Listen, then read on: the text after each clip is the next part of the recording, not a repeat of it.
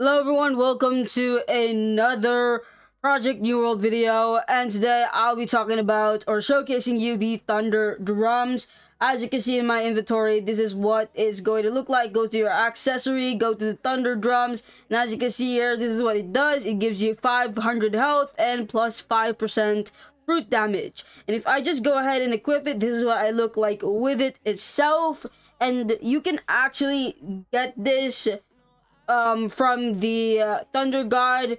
It has a 1% chance of it dropping, and it normally has a electricity passive, but this only occurs if you have a lightning fruit. It seems like it.